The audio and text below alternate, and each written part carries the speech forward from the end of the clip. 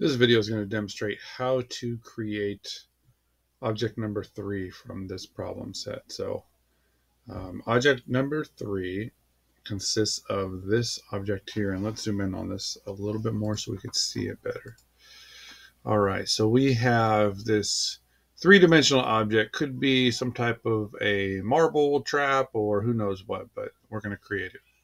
Now there are some notes here that we should be aware of, and it says for this object, the circular hole, which we can see the circular hole kind of work vertically here, cuts through the curved body and into the lower base body. So essentially what that's telling you is there is one hole passing through the top part and partially into the bottom part. The second note says if viewed from the front, bottom, or back, all parts of the object would have the same width. So that's another important thing to realize, so that this entire object has the same and consistent width. If we look at it, there's really only one sketch that kind of gives us some information. And that sketch is what we're going to start with, and we're going to build from that first sketch to the back and then to the bottom. So it's almost like we're, working in a circle here. So let's take a look at that first sketch. So if we zoom in on this a little bit, we can see that the shape has two arcs and two straight lines. It's actually a pretty simple shape. Just have to get everything lined up right. And one thing that is important to note is the center point for these arcs is horizontal with the two lines.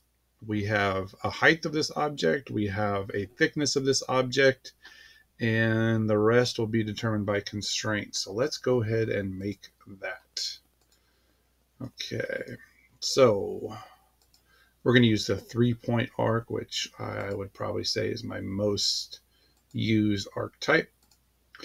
I'm going to try and go ahead and let the program put in the horizontal constraints here. You can see how it wants to line up my points. I'm going to let it do that because I'm going to end up needing that anyways. And if we look down here, where the second arc, the larger of the two arcs, actually intersects the center point, which gives us that little projection icon. And I can see the coincident yellow dot there too. So for the third point of my larger arc, I'm going to use the center point or origin, which pops up that green dot. So go ahead and click that. And now we're going to put the two lines in, which if we're lucky, we're going to have green dots getting us the coincident point. And they will be horizontal at the same time, which that gave us the horizontal. So we're good there. Let's try to do the same thing on the other side. So green dot, horizontal to the next green dot. Perfect. And it actually put in a parallel here, which kind of supersedes or is pretty much acting the same way as in the example. There's that collinear constraint. So for our purposes, that will work. If you wanted to make sure you had it exactly as the example, you could delete those constraints and put in collinears. That would also be acceptable. Not necessary, but acceptable. All right, what else do we see here? We see that both of these arcs have a concentric constraint, and we know that that means that these will share the same center point. So you notice the two center points in the sketch will become one center point. Now, I could also accomplish this by using a coincident between the two center points, but since concentric is shown in the example, let's go ahead and use that. But both of them would effectively achieve the same result. Now, let's go ahead and put our dimensions in. Okay, so we have a dimension between this line and the origin, or the bottom of the larger arc, and that number is 0.375, also known as 3/8 of an inch. And there is another dimension between the two arcs, and the 2 points are vertically, like right in the middle of this. So I have one point right here that I can absolutely create a dimension with, but I don't really have another point here. Let's see if I can use that. Okay, so I was able to use that point I can zoom in and make sure that point works. So the point works, but it's actually not vertical. So I'm gonna have to go back and put in the vertical afterwards. Even though it's really close, it is not quite there. And that will also be one of the dimensions I need. Okay, let's see here. Now, one thing to notice is the two center points for these arcs in the example are, looks like horizontal with the two lines. Now, horizontal and vertical can really interchange because it's all perspective. If I were using vertical here, I can click this button and now it's a horizontal. So in Fusion 360, they're actually the same button. But just understand that the dotted lines you see will determine more than the, it's really more accurate than the symbol itself. So let's go ahead and do that. So we're going to do a horizontal between two of these points. And you could actually select any of these 4 points because they're also on all the same line. Oh, here's where I could actually use the collinear again, because I thought it would be exactly the same, but it is not. So it's not linking these two, it's just making them parallel. So collinear will actually work really well right there. I have a parallel too, which is fine, doesn't really matter. So now I've reached this point. It's pretty close. Something looks slightly off, but maybe I don't know what it is. So at this point, this is where I always recommend just to grab some purple and move it around. And what moves that shouldn't move? That's what you should be asking yourself.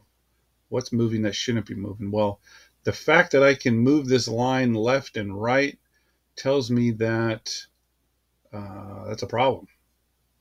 So if I look over here, I've got, it looks like verticals or horizontals. I have that relationship between these 2 points.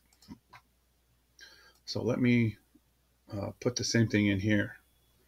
So I'm going to use vertical on this point.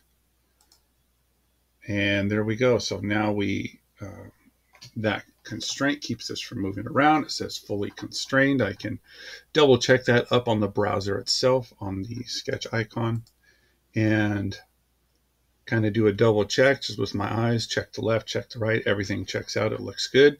So let's go ahead and move on to the extrusion component of this. So I'm going to be extruding, and if I go look on the left example, I'm going to want to extrude away from the sketch or back away from the sketch, the other direction, not towards me, but the other direction. And let's see, the distance for this one is labeled as 2.875. So that's what I'm going to do. 2.875 inches. All right, let's see what we have here. Okay, that looks pretty good. Now, I remember from the directions that it said the widths of these two other parts are exactly the same. So what I'm going to do is I'm going to use the width given to me by this object. So I'm going to sketch the back plane, and I'm going to project, I'll just project the whole thing. Now, if I'm really worried about this, I can just make them all construction by using this construction toggle button up here.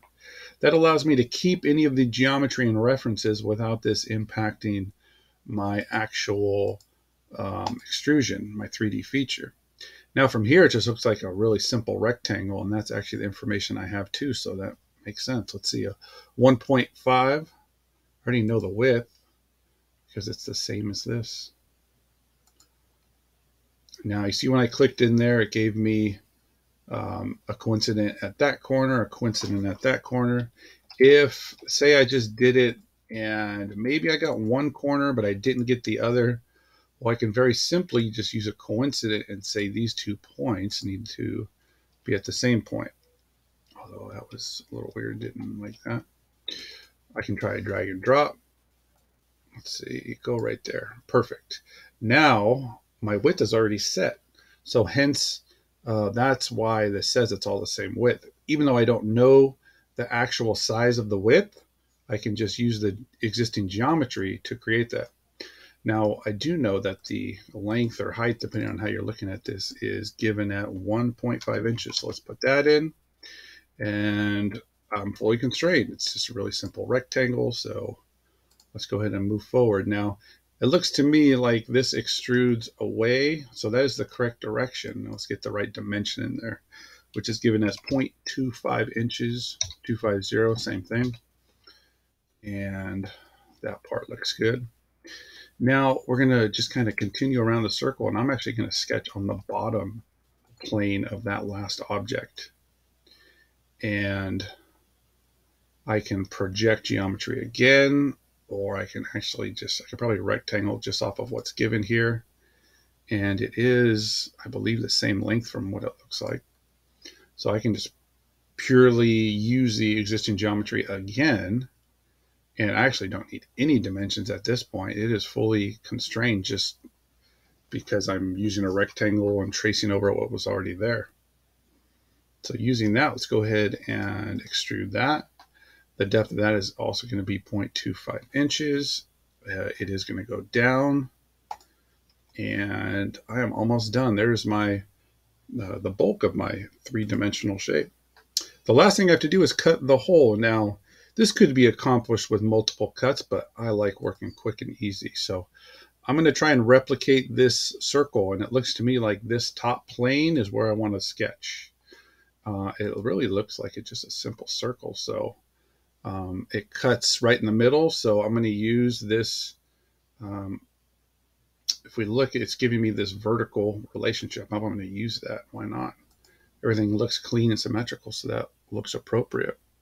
Then it also gives me a dimension between the center point of this bottom line and the center point there. So let's just keep it simple here. So there's that bottom center point.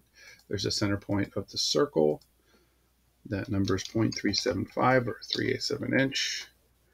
And let's see, what dimensions do I need now? Let's see. I need to know the size of the circle. So that is 0.450 according to the schematic. Let's see what else. What else am I missing here? Maybe it, okay. So I have a distance, but what I thought put in that vertical dimension didn't really do it. So I'm just going to have to do it myself. Center point, those 2 points, and now I'm fully constrained. All right, now when we do our extrusion, what we're going to do is a cut. So in the extrusion menu, go to output, and your boolean is going to be a cut. And here's where it can get slightly tricky. So I know this needs to go down to cut the first body, but I need it to go down into the second body. The question is, how do I determine how much to go in there?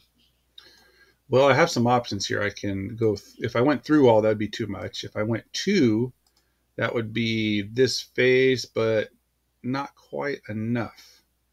What about this? This is 2 next. So none of those really work. So what I need to do is give it a dimension.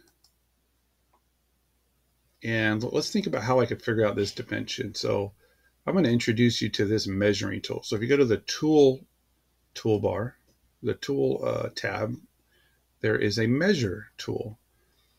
If I can figure out how far from this plane to this plane, all I have to do is add 0.125 inches, and that'll be my number. So that's what I'm going to do. So that is 1.5 inches, and I'm going to add 0.125 inches because that's how far into that second body my extrusion is going to cut, and then it should be perfect after that. So I could even type it in here if I'm not such a math whiz. 1.5 plus 0.125. Make sure it's cutting, doing the correct operation, and click OK. How does that look? Well, almost there. Let's see. This is kind of the orientation I want. There we go. I'm actually going to reset that to home because we always want to have it looking like the example. I think that looks absolutely perfect. Hopefully your eyes tell you the same thing. There's no features I need to turn off. My orientation's good. I reset home. So this part is ready to save and move on. Make sure that you give it a good name before you save it so you can recognize it as other than just part 3. And check out the next video for object number 4.